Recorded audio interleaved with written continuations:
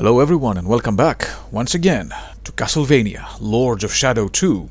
Last time we witnessed as Gabriel started entering the nefarious Biochimech Corporation, and we learned how to stealth our way through. We now have our bats, we now have our blood daggers to use, and now we have apparently followed an apparition of Trevor Belmont into perhaps what is Gabriel's mind inside his own castle, or perhaps it is the castle itself, its spectral manifestation.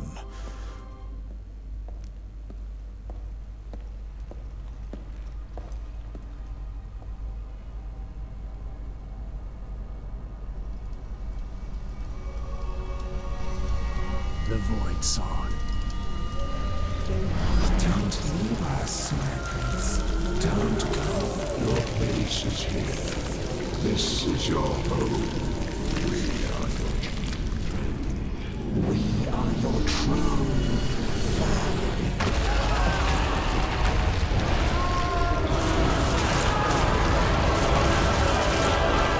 Don't leave us. Whoa, crap. Don't you dare ignore us!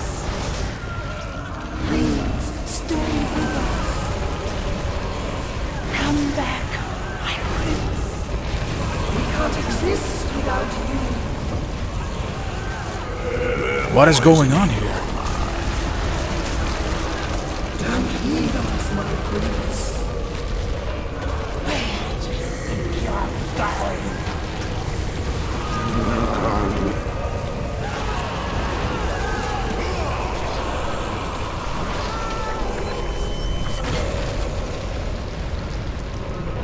Left us meet.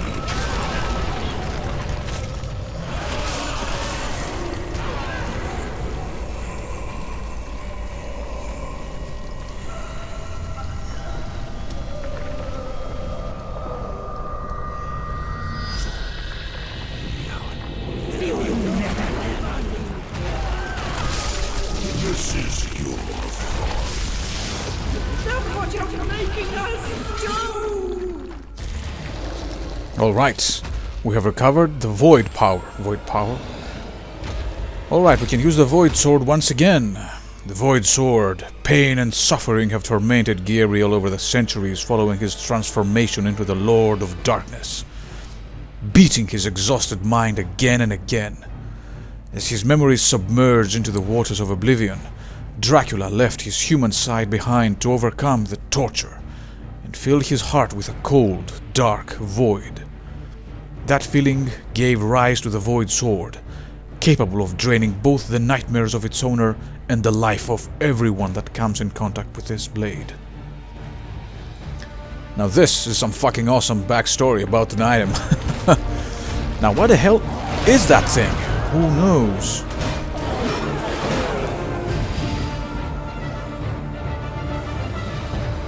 You ran out of void magic. Alrighty. The old mechanics are back, it seems. Well.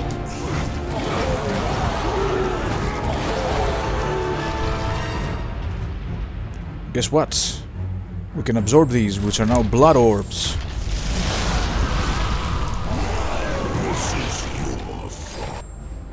What is this? A stone golem.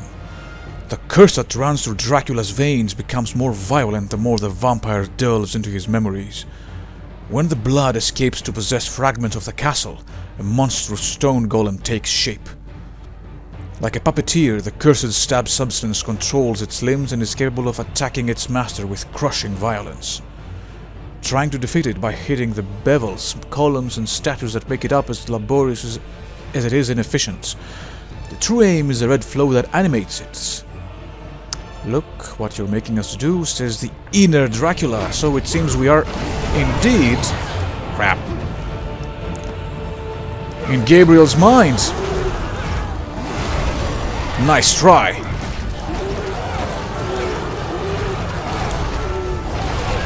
Ah, shit.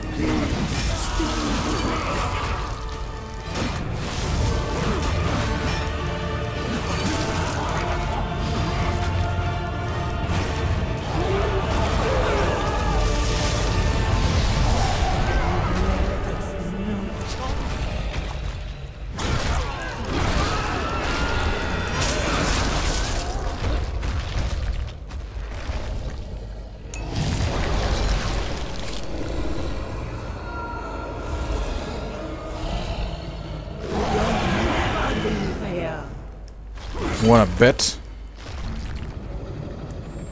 Tuck the blood. Fine. Now where is the blood? Oh shit.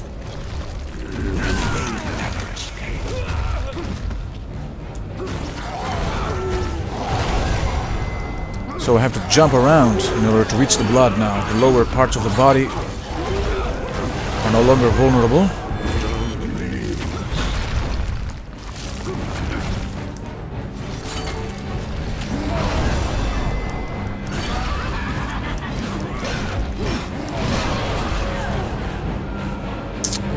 Yes, just let me play the game.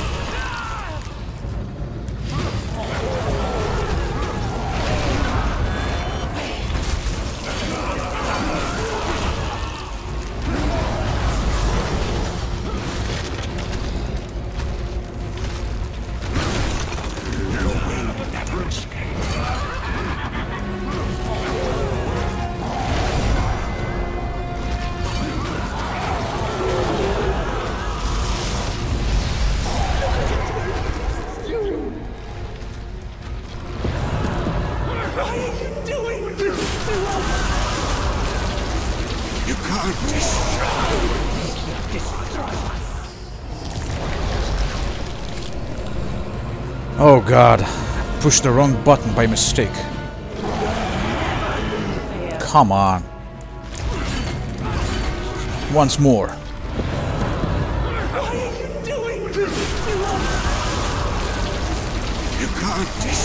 Oh.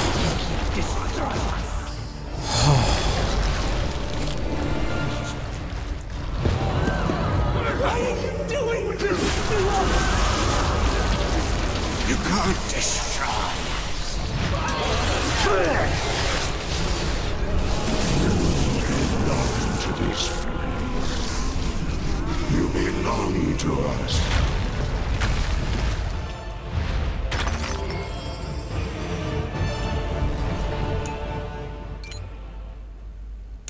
Whew. Finally.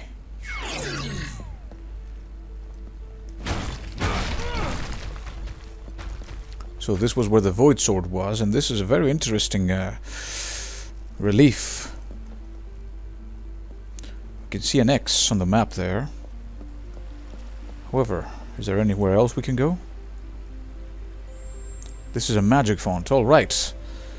An Iron Maiden. Why not? Alright, we are full. Let's refill our health. Now that was nice. Alright, Gabe. I think we're out of here. Primordial gem.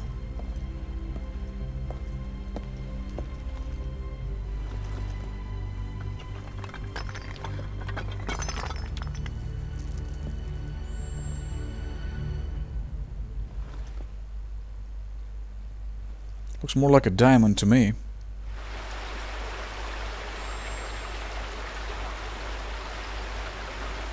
And this is where the game actually reminds me of Soul Reaver 2. Void projections. With the void power activated, the shadow daggers become a frozen missile that freezes on impact. Alright. The void projections can freeze some enemies and surrounding elements momentarily. Alright. So, we activate the Void Sword and there we go. We can now climb this frozen waterfall.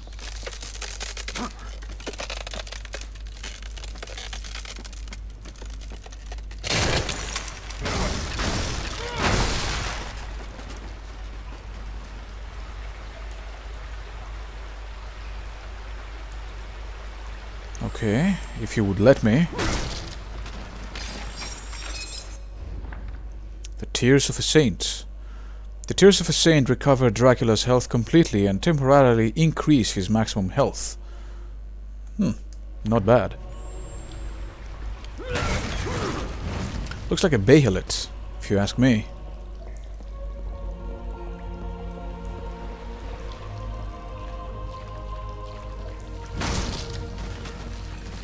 That is the way out, but let me take a look around first.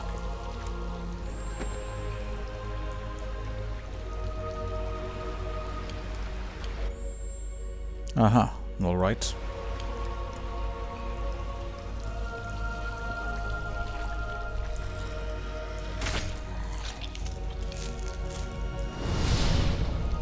And guess what this is? Haha, Void Gem. However, it doesn't look like we can get to that one. For now, at least. Okay, time to leave, I guess.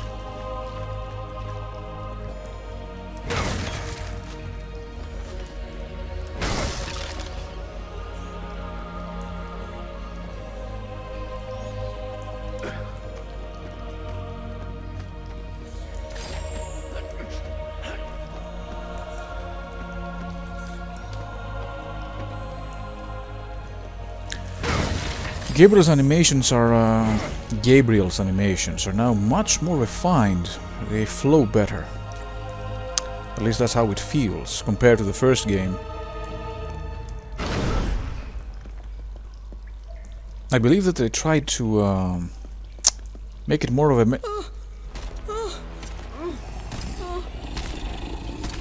Stop. My lord. My friend. We will kill anyone who tries to take you away from me.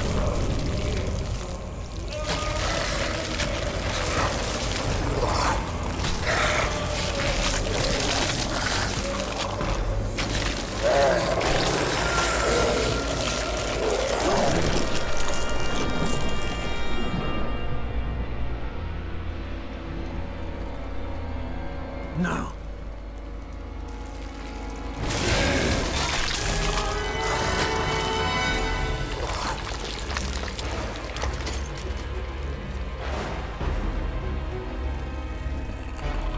This boy is under my protection. You're not our lord anymore!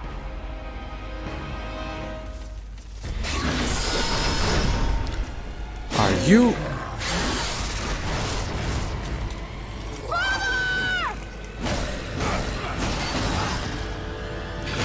Vampires? Rising up against their lord. How dare you? How dare.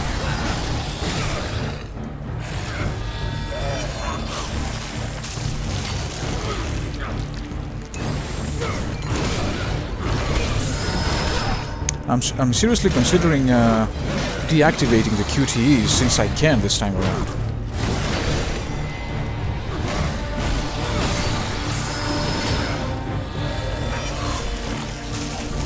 The QTE prompt just gets in the way of things.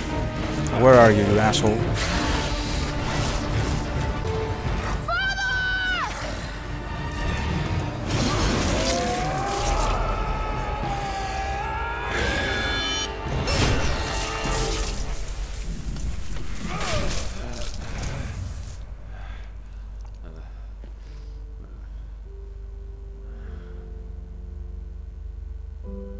Son, I had no choice. Yes. You did.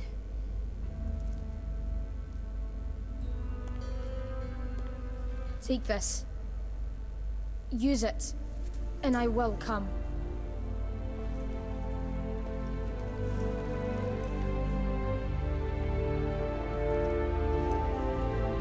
Is this real?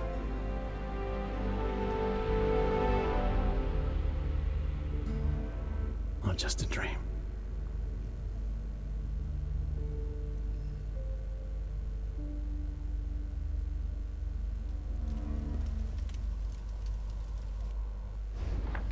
It appears to be real enough for you, Gabriel. Now, the White Wolf Medallion.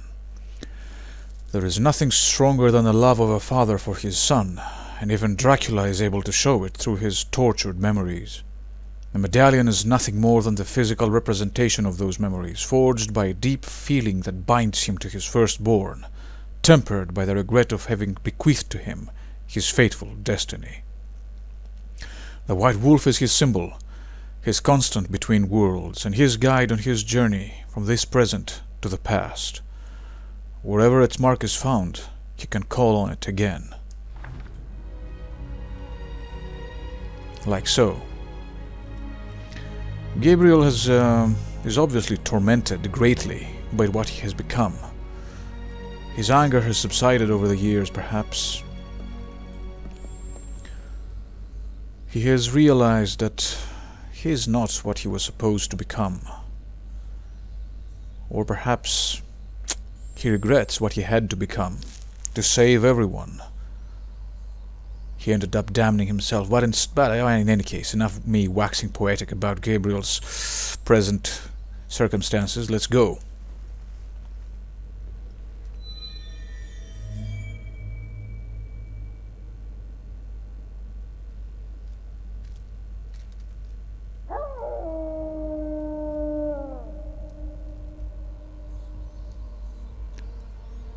White Wolf shows us the way out, apparently. And it always helps if we keep our ears open for the shrieking of bats. They show us the way always.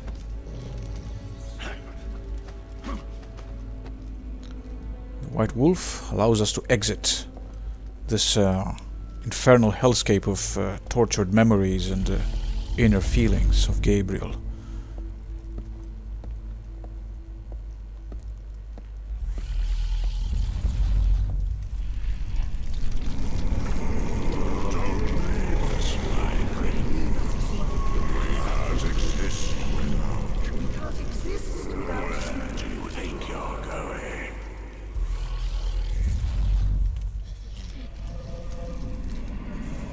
Where are you taking me?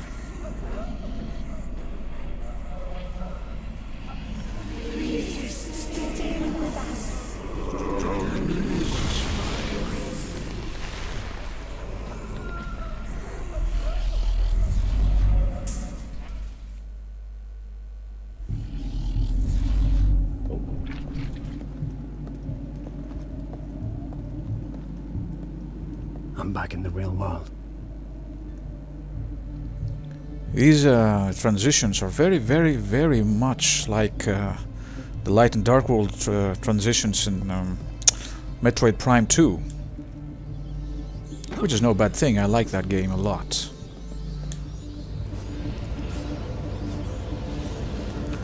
Alright, so if we ever come here again, we can use the Wolf Medallion to re-enter the Bernhards Wing of the castle inside Gabriel's mind. But I think we have a job to do.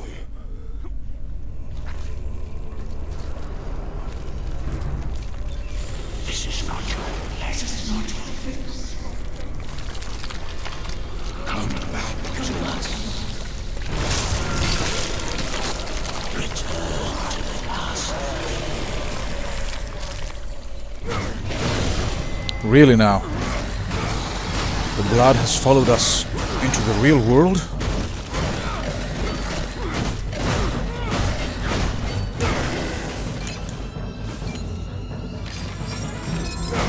Some persistent blood, alright. Stolas's clock. Breaking the Stolas's clock momentarily slows enemies down with each strike of your weapon and awards extra experience points for every hit we make. Activating the Stolas's clock will cancel any other timed relic in use. This is nice. Stolas is a demon. First reference in the art Goetia. The art Ars Goetia. He's supposedly a prince of hell, I think, or a marquis of hell, something like that. Now, he's also a recurring enemy in the Game Boy Advance and DS entries, Aria and Dawn of Sorrow, I think it was. Stolas. And, well, this time around, he's a master of time.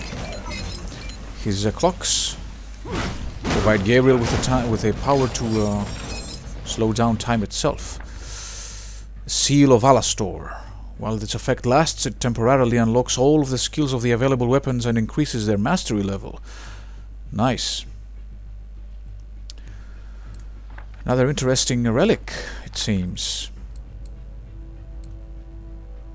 What did I want to see? Yes, the castle dwellers. I wanted to see about the dishonored vampires, right. Following the fall of Dracula at the hands of the first Belmonts, the vampire knights lost their blood bond and went mad, victims of their own perversion. They cast aside their noble appearance and once again enjoyed the primal pleasures that came from the meat of pests, returning to the beastly appearance that they shared in bygone times. Finally, with the resurgence of the prince, they came back from their corruption and bowed once more before their lord. They yanked off their wings as penance for their degradation, and they forged monstrous weapons with which to expand their vampiric powers. The solemn oath to defend the castle from intruders became their sole mission from the rest of it for the rest of eternity. Only the cursed blood of Dracula is influential enough to sway them from their objective. You're not our lord anymore. Well, perhaps he isn't. But he can still destroy you. It seems like the blood has a mind of its own. It needs to be in control. It looks like that little shit. I don't remember the name of the girl. Something with C, begin with C. Claudia, I think it was. What can I do with this?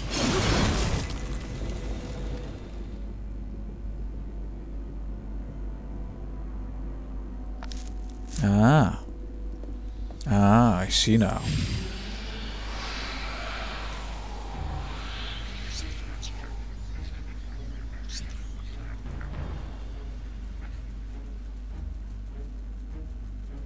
The number on the top left indicates how many rats we still have remaining. If we mess up with the one we're controlling at the moment, we can, well, we can use, rather, Gabriel can transport himself into another rat, if he has any left alive, of course, to continue his escapades. Now, what do we do? You can see there's an electrified floor, but there is a... shit. Well, should be more careful. There is a part of the floor that is safe. Ah, come on. Once again. It looks like the rats have a turning circle, which I must take into account.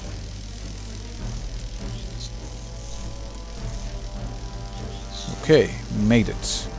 The question is, do I move on along this? I think I do. I'm curious to see what's further ahead.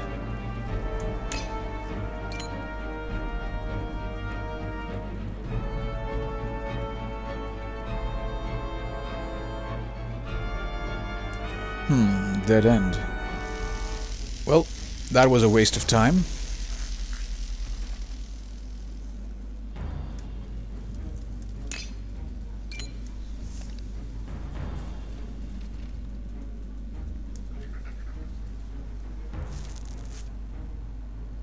We're finally out of here. Now, to turn into our more human-like body again.